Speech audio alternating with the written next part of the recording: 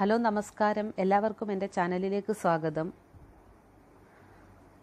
നമുക്കെല്ലാവർക്കും അറിയാം, നമ്മളെല്ലാവരും തന്നെ രാത്രിയിൽ ഉറങ്ങാറുണ്ട്, രാവിലെ എഴുന്നേൽക്കാറുണ്ട്. പക്ഷേ എങ്ങനെ?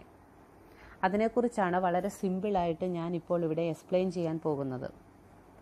ഇതിനെല്ലാം നമ്മുടെ ശരീരത്തിനെ സഹായിക്കുന്നത് മെലാറ്റോണിൻ എന്ന് പറയുന്ന ഒരു ഹോർമോണാണ്. എന്താണ് മെലാറ്റോണിൻ?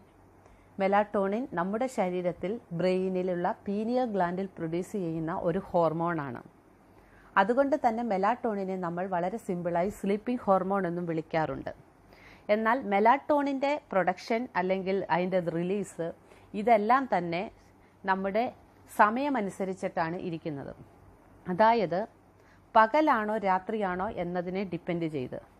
പകൽ സമയങ്ങളിൽ മെലാറ്റോണിൻ്റെ പ്രൊഡക്ഷൻ എന്ന് പറയുന്നത് കുറവായിരിക്കും.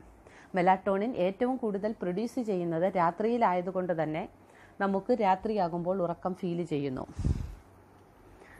പ്രായമായ ആൾക്കാരിൽ മെലാറ്റോണിൻ ഓൾറെഡി പ്രൊഡക്ഷൻ കുറഞ്ഞു വരുന്നുണ്ട്. അതുകൊണ്ടാണ് രാത്രിയായാലും ചിലപ്പോൾ പ്രായമായ ആൾക്കാർക്ക് ശരിക്കും ഉറങ്ങാൻ കഴിയാത്തത്.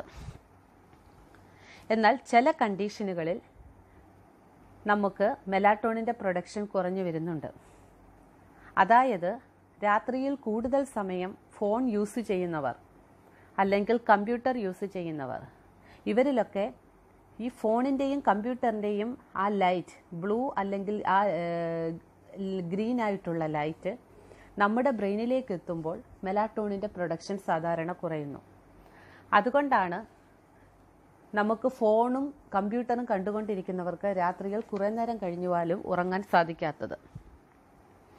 മെലാറ്റോണിൻ എന്ന് പറയുന്നത് സാധാരണയായിട്ട് നമ്മുടെ ശരീരത്തിനെ അറിയിക്കുന്ന ഒരു ഹോർമോണാണ്, നിങ്ങൾക്ക് ഉറങ്ങാൻ സമയമായി എന്ന്.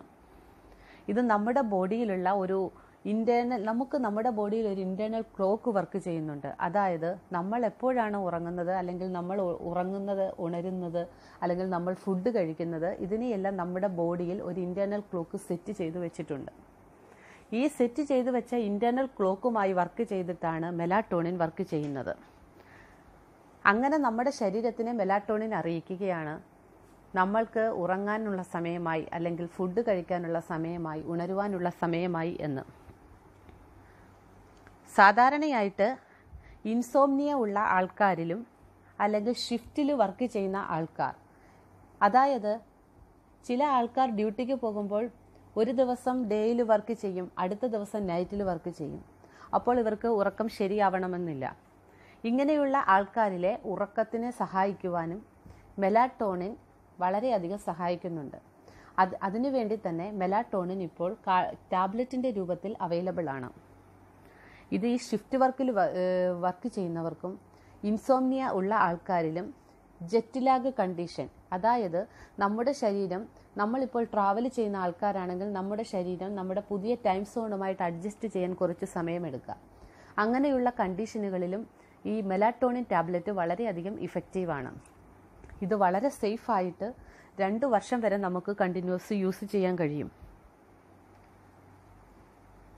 എന്നാൽ മെലാറ്റോണിൻ കഴിച്ചതിന് ശേഷം ആദ്യത്തെ 5 മണിക്കൂർ നമ്മൾ ഡ്രൈവ് ചെയ്യുവാനോ മെഷീൻസ് ഓപ്പറേറ്റ് ചെയ്യുവാനോ പാടില്ല. നമ്മൾ ബെഡിലേക്ക് പോകുന്നതിന്, അതായത് ഉറങ്ങാൻ പോകുന്നതിന് മുമ്പ് 2 മണിക്കൂർ മുമ്പാണ് മെലാറ്റോണിൻ കഴിക്കേണ്ടത്. മെലാറ്റോണിൻ കഴിക്കുമ്പോൾ എന്താണ് സംഭവിക്കുന്നതെന്ന് വെച്ചാൽ, മെലാറ്റോണിൻ കഴിക്കുമ്പോൾ നമ്മുടെ ശരീരത്തിന് അല്ലെങ്കിൽ നമ്മുടെ ബ്രെയിനിന് തോന്നുകയാണ് ആവശ്യത്തിനുള്ള മെലാറ്റോണിൻ നമ്മുടെ ബ്രെയിനിലേക്ക് എത്തി, ഇത് രാത്രിയാണ്, ഉറങ്ങാനുള്ള സമയമായി. ആ ഒരു സിഗ്നൽ നമ്മുടെ ബ്രെയിൻ നമ്മുടെ ശരീരത്തിന് കൊടുക്കുന്നു. അങ്ങനെയാണ് നമുക്ക് ഉറക്കം ഫീൽ ചെയ്യുന്നത്. എല്ലാ ടാബ്ലറ്റുകളും പോലെ തന്നെ മെലാറ്റോണിന് ചെറിയ ചില സൈഡ് ഇഫക്റ്റുകളുണ്ട്.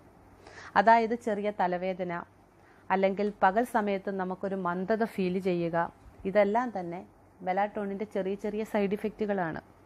എന്നിരുന്നാലും മെലാറ്റോണിൻ വളരെ റിലാക്സായ കാമായ സ്ലീപ്പിന് വേണ്ടി വളരെയധികം എഫക്റ്റീവാണ്. എന്നാൽ ആൻറ്റികൊയാഗുലൻ്റ് ആയിട്ടുള്ള മെഡിസിൻസ് കഴിക്കുന്നവർ, ഹെർബൽ സപ്ലിമെൻറ്റ്സ് കഴിക്കുന്നവർ, അങ്ങനെയുള്ളവരിലൊക്കെ മെലാറ്റോണിൻ കഴിച്ചു കഴിഞ്ഞാൽ ഇൻ്ററാക്ഷൻ ഉണ്ടാവാറുണ്ട്. മെലാറ്റോണിൻ അങ്ങനെയുള്ളവരിലെ ബ്ലീഡിംഗ് എന്ന് പറയുന്നതിനെ കൂട്ടുന്നുണ്ട്. ബി പിയുടെ മെഡിസിൻ കഴിക്കുന്നവരാണെങ്കിൽ വളരെയധികം ശ്രദ്ധിക്കണം. ഡോക്ടറിൻ്റെ ഉപദേശപ്രകാരം മാത്രമേ മെലാറ്റോണിൻ കഴിക്കാവൂ. കാര്യം മെലാറ്റോണിൻ BP-യുടെ മെഡിസിനുമായി ചേർന്നിട്ട് BP കൂടുവാനുള്ള ചാൻസ് ഉണ്ട്. ഷുഗർ ഉള്ളവരാണെങ്കിൽ ഷുഗറിൻ്റെ ലെവലിൽ വേരിയേഷൻ ഉണ്ടാവാനുള്ള ചാൻസ് ഉണ്ട്. ഇതെല്ലാം മെലാറ്റോണിൻ്റെ സൈഡ് ഇഫക്റ്റുകളാണ്. എന്നിരുന്നാലും മെലാറ്റോണിൻ വളരെ എഫക്റ്റീവാണ്. അതുപോലെ തന്നെ ഇത് ഉറക്കത്തിനോടൊപ്പം തന്നെ ഇത് വളരെയധികം പവർഫുള്ളായിട്ടുള്ള ഒരു ആൻറ്റി ഓക്സിഡൻറ്റ് കൂടിയാണ്. ഐയുടെ ഹെൽത്തിന് വളരെയധികം യൂസ് ചെയ്യുന്നുണ്ട്. എന്നാൽ ഒമിപ്രസോളുമായി ചേർന്നിട്ട് ഇത് ഹാർട്ട് ബേണിങ്ങിന് യൂസ് ചെയ്യുന്നുണ്ട്. അതുപോലെ തന്നെ ആണുങ്ങളിൽ ഗ്രോത്ത് ഹോർമോൺസിൻ്റെ ലെവൽസിനെ കൂട്ടുന്നുണ്ട്. പ്രഗ്നൻ്റ് ആണെങ്കിലും ബ്രസ്റ്റ് ഫീഡിംഗ് ആണെങ്കിലും ഒരിക്കലും മെലാറ്റോണിൻ യൂസ് ചെയ്യരുത്. ഇത് ചെറിയ ഡോസിലാണ് തുടങ്ങേണ്ടത്. 5 മില്ലിഗ്രാമും 10 മില്ലിഗ്രാമും അവൈലബിൾ ആണ്. ഏറ്റവും സേഫ് ആദ്യം ചെറിയ ഡോസിൽ തുടങ്ങുക. പതുക്കെ നമുക്ക് ഡോസ് ഇൻക്രീസ് ചെയ്യാൻ കഴിയും. അതായത് 10 മില്ലിഗ്രാം ഡെയിലി കഴിക്കുന്നത് കൊണ്ട് ഒരു കുഴപ്പം തന്നെയില്ല. ഇതൊരിക്കലും വെയിറ്റിനെ കൂട്ടുന്നില്ല. ഞാൻ വളരെ സിമ്പിളായി മെലാറ്റോണിൻ്റെ യൂസിനെ കുറിച്ച് ഇവിടെ എക്സ്പ്ലെയിൻ ചെയ്തു. എല്ലാവർക്കും മനസ്സിലായി എന്ന് വിചാരിക്കുന്നു. എല്ലാവർക്കും ഇഷ്ടപ്പെട്ടുവെങ്കിൽ എൻ്റെ ചാനൽ സബ്സ്ക്രൈബ്